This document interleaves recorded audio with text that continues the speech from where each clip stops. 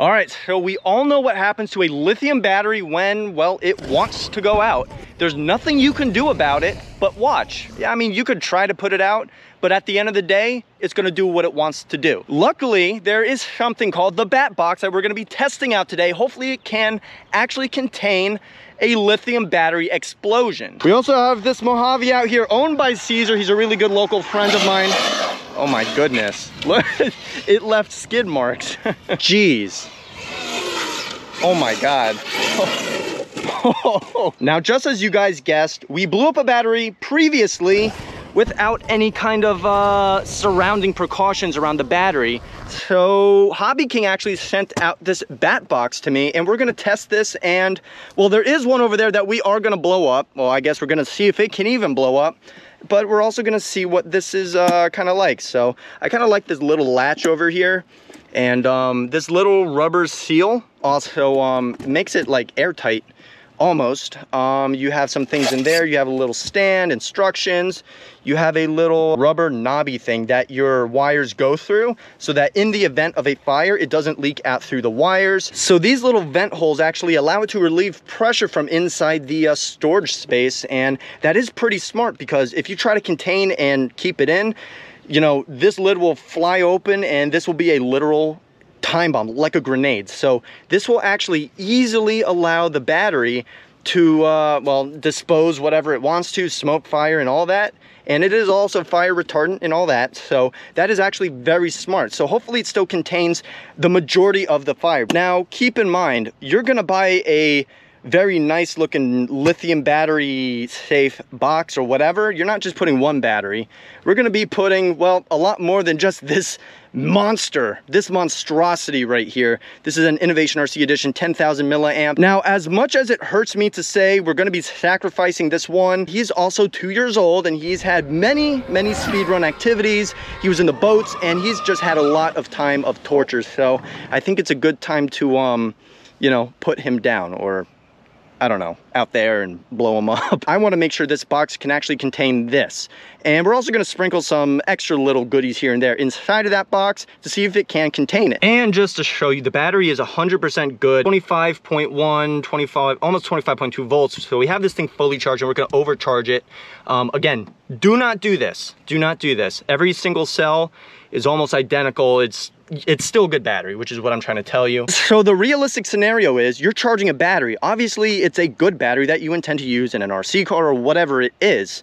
And so here's a good battery that I really don't want to sacrifice, but I'm doing this for scientific purposes.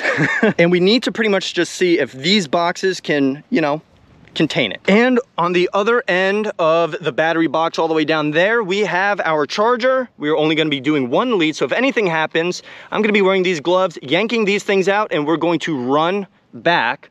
And we still have our safety equipment here. Obviously we have our gloves, we have our fire extinguisher. Caesar was ever so nice to bring another fire extinguisher that we're actually going to have on hand standing in the back of my car. We're also going to have one here. And just in case, you know, I have my little ammo can here for whatever we need to dispose of, or let's say I just need to put whatever it is behind it so it shields it. And, you know, so we're just trying to be as safe as possible with this most dangerous test I am really ever going to do. All right, and now just to shade everything, I have the little cone over here. Everything is shade underneath the umbrella over there, just so nothing overheats, nothing catches fire here. We want it to happen there. All right, so if you guys are excited to see this pretty explosive test, make sure you drop a like and subscribe for more. So without any further ado, let's hop into this. All LiPo batteries will do this, so make sure you take good care of them. They'll take good care of you, and make sure you stay safe. All right, so we're gonna load this battery box up right here. There is a pretty decent amount of room in this thing overall. This is like a massive battery, so you know, you could put another one and then some more. I know it says to only use like 2 4S or 6S at 5,000, in which this already exceeds that. I want to do a realistic scenario to where like you're not getting this whole box to just store one battery. You're putting like 3 or 4 or 5 other batteries in there. That's what we're gonna do. And inside the shade over here so they don't really get too hot. So we have these batteries over here. We have, you know, just other brands of batteries that we don't really need anymore. So I guess we'll put these two things in there. We have a 4S and a 3S right here. just in that and that. All right, so Caesar's got these other batteries he needs to get rid of too. Why not? What a good opportunity. And I guess we'll just sprinkle some of these things in there, just some batteries that are just no good or they're old or whatnot. So I think this is a decent fill right here. It's not filled up to capacity, but you know, majority of it is filled, and the batteries for the most part are good, unfortunately. But as I said, this has to be a realistic scenario, and we need to make sure this is as realistic as possible. So this is gonna be the last time we're ever gonna see these batteries in here. They all did us well and they performed really well. We're closing it in, make sure everything is in there. And we're gonna latch her. All right, latched. Everything is plugged in. Okay, and what I will say, I'm not gonna show you guys what I put the charger on for safety's sake. I do not want anyone replicating this at all. So here we go. Battery check. We are charging. All right. We're gonna record here.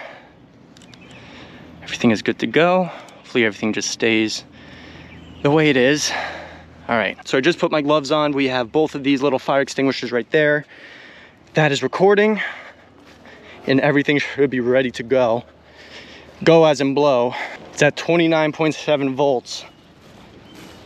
So it's now at the voltage of an almost dead 8S battery. We are sitting way back over here, and we're just gonna wait. We're charging at well over 10 amps to that battery, so. And we're waiting. We're waiting. So we're at about storage voltage with this guy. We have to keep pushing. Hopefully it keeps going, but this LiPo screamer is gonna scream at us once it's even lower than that. Still waiting. 31.78 volts, and it's pushing. I'm putting it back on the charger. Yeah, so we have to move over here. So now that we're in the shade and everything seems to be all right. But you heard that. That's the cell detaching from the tape. That's it. That's it. That's another one. There should be 6, right? That's 3. We hear it popping. 4. All right, stand back. Stand back. Seriously. I hear it hissing. Oh, check our main port. That was it. Charger has no use now. Yeah, this thing is about to go. Yo! Did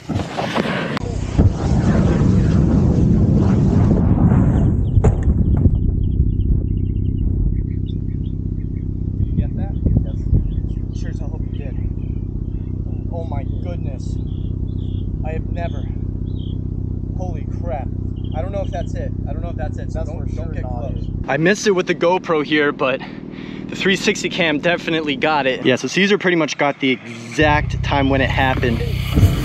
Oh my God, the power in that. Let's try to start the put out process because it's still on fire after 10 minutes. It is still on fire. It is completely gone. See, the wind's going out that way, so we actually planned this kind of appropriately. Try to at least cool this off, get some liquid on it. There we go. Now the fire's off. That is just insane. I mean, it held what was in there, but I will tell you, the explosion probably would have been more detrimental if there were no breather holes in the top, you know? It would have just blew up and it would have been a piece of metal flying at you, just like a grenade, so. And I will certainly tell you, you need to take care of your LiPo batteries no matter effing what. You really do. Oh my God, hey, back. There's more of them. Holy crap, it just reignited. Yeah, I'm gonna save this. We need to chill for like 20-30 minutes. I just tried putting it out and it just reignited. There's probably more batteries in there. Oh, there's another, I think. Yeah, that's what I said. We still have to stay like at least 10 feet away no matter what. And we should honestly probably leave this thing for, oh yeah, that's a lot of fire. And yeah, keep in mind, I see those signs. We're gonna do the absolute most in cleaning this area up. But why this area is actually the best is because it's away from people. It's not an open road. So regarding a controlled condition, that's why I wanted to do it on this road so no one else gets hurt or distracted on the road. We should have brought some burgers and dogs, you know? Yeah. Even though it's a chemical fire and it's a hazard to our health. Marshmallows. Yeah, look at that, it's reigniting. Oh my God. Yeah, you know what? It's probably those tiny 1S's. Yeah. There's another one that's about to go. I heard something else just pop. It could be the 3S or the other green 4S that I threw in there too. Yep, there's another. I just heard another. The sound from it, it's insane though. Oh yeah, I told you, the power is ridiculous. Now I'm not gonna be able to sleep at night. This is what you want, guys. As you can see, I blew another battery up in here. It only just took the outer enamel off, but ammo can, military grade. Still melting, still melting. I think I'm just gonna douse it in this.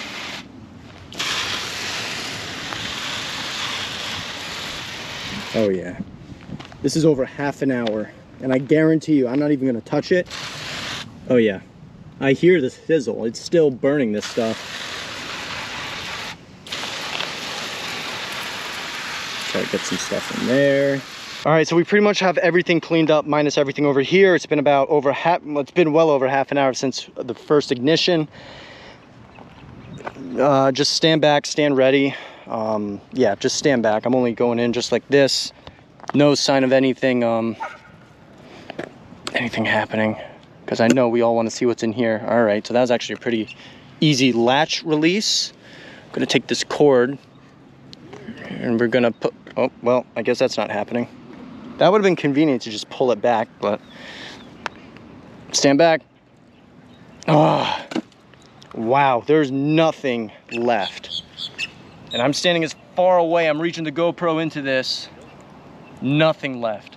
Nothing left at all.